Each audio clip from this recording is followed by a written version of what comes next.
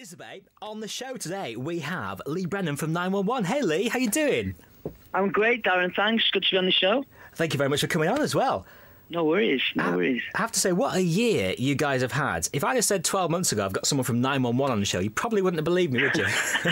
You're right. I wouldn't have believed a word of it. It has been one of the best years of my life, really. And I think for all three of us in the band and stuff, it's been a roller coaster of like fun, emotion, amazing things. Doing the tour at the big arenas again has been incredible. But I think the whole process from start to finish, and it's been announced as well that all the big arena bands are doing the Christmas charity single for Tech Santa. So fingers crossed we'll get a number one for charity at the end of the year, which will be amazing. Oh, fantastic. There's some big things happening for you guys.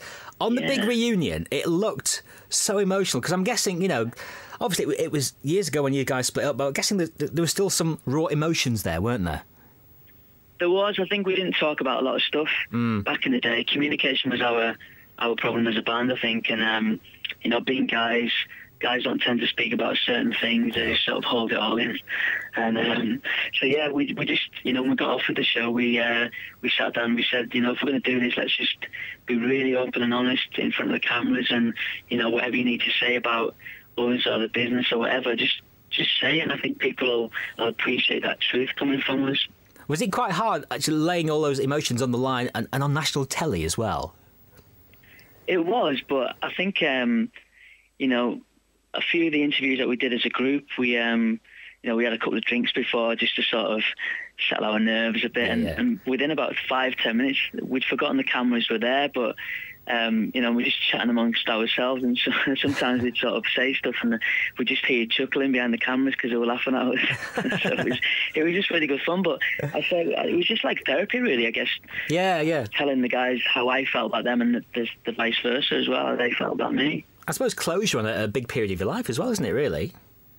Yeah, definitely. I think it needed to be done as well, I think, to move forward together, not as just a band, but as people. I think it's good to get everything out on the table, how you felt, and you know, we definitely respect each other a lot more for that. Did it shock you how excited the fans were about your return, how much love was still out there for 911?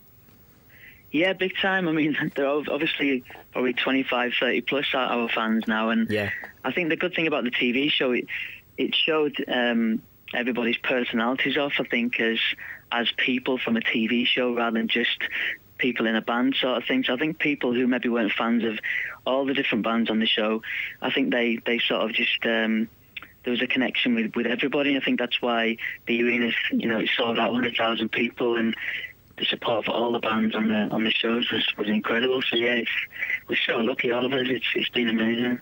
It's great that you've got like a sort of second slice of the pot pie, if you like, because, you know, these people have grown up with you, haven't they? So you have loyal fans. They're great fans. Yeah, I mean, loyal fans have always been there, even before the big reunion show. You know, on Twitter and Facebook, we've always had sort of really nice messages from fans and stuff, and telling us about being married and they've got kids and all that stuff. So it's really weird meeting. I guess it's weird meeting faces that we recognised from back in the day so much, and now they're all growing up and they brought the kids along and stuff, and we met the kids and they was doing the body shaking and stuff for us. It's quite strange. So to get a second sort of pop at doing big shows and being on TV again, performing and, you know, presenting things that we've done as well, it's incredible, and we appreciate it a lot more. I think this time we're going to appreciate everything we're doing. Now, I know you've still got the big reunion Christmas tour to come up, but after that in 2014, you're doing your own headline tour, aren't you? That's right, yeah. We've got the big Christmas party reunion, which is going to be amazing again to finish the year, and hopefully the Christmas single will be topping the charts. So March 2014, it's our first sort of headline UK tour, like for 14 years, and it's, you know, we're just going to be doing all the greatest hits and stuff, and playing my hometown of Carlisle for the first time in like 17 years at the Stand Centre, which is going to be what a night. All my family and friends and stuff, and the fans there. Does you get more nervous when there's family and friends in the audience? Yeah, definitely do. Yeah. I probably concentrate a lot more on my dance moves and stuff and my singing when all my family and friends are there scrutinising me. But that'd be a nice big night out afterwards. It's going to be great. I think it might be on Paddy's night, actually. Actually, 16th or 17th Exactly, we'll be getting the Guinness on stage, yeah. Fantastic. And also, you guys have been in the studio as well, haven't you? Yeah, again, we're lucky enough off the back of Big Reunion to get an opportunity to work with the guy that wrote most of our hits first time round, a guy called John McLaughlin. We went to Glasgow and in the studio for like 2 times a week for about 6-7 weeks, and we came up with 7 new songs. There was 5 of us writing day and night and stuff, and yeah, really proud of it. And we just wanted to write catchy pop, which is what, you know, all our songs back in the day were just catchy pop songs, but obviously now it's got the contemporary production on it. So hopefully, I think, well, yeah, the fans have, you know, they've told us they think they're great, and I'm really proud of it. Is it nerve-wracking putting new music out there? Not as nerve-wracking as I thought it would be, no, because I guess, you know, this time we're in control of everything. We've got an independent label with John McLaughlin, the songwriter. So we're doing it all on a shoestring, and I think a lot of people do that now.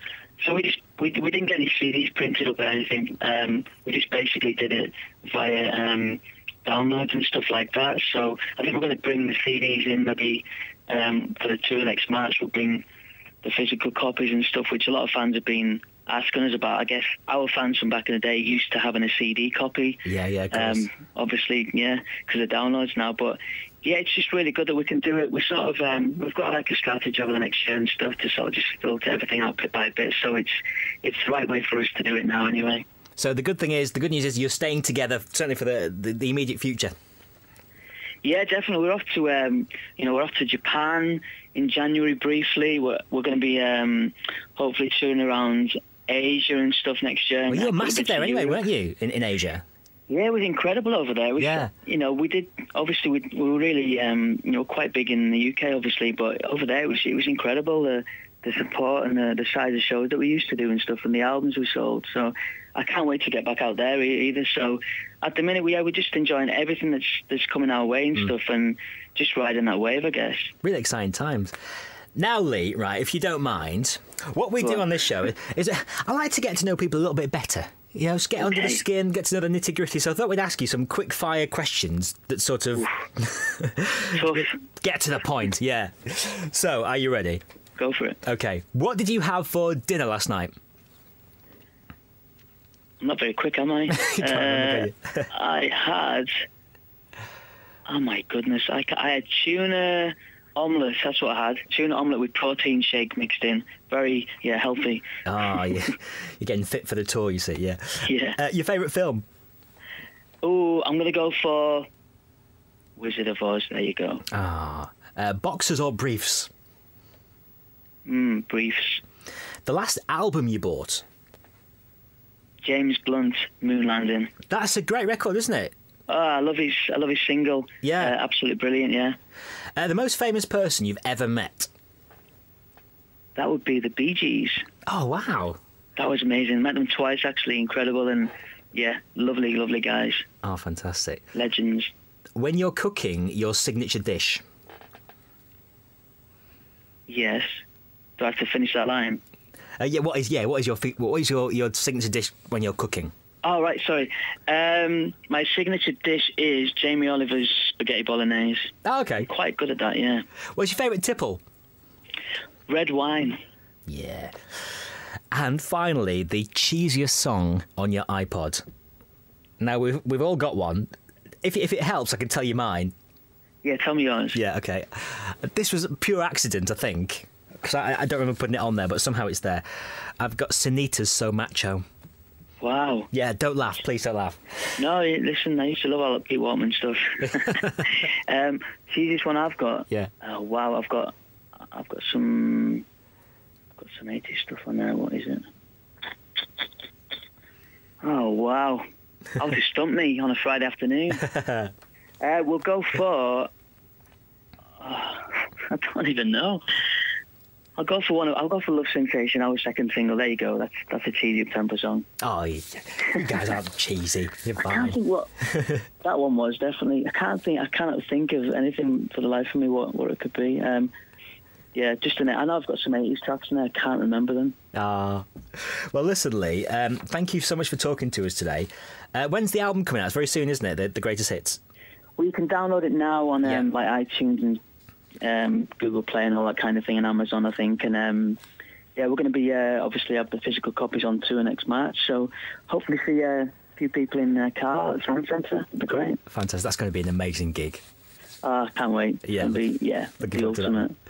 Great. Cheers, Lee. Good luck with it all, and thank you for talking to us. Great. Thanks very much, man. Take care. That's great.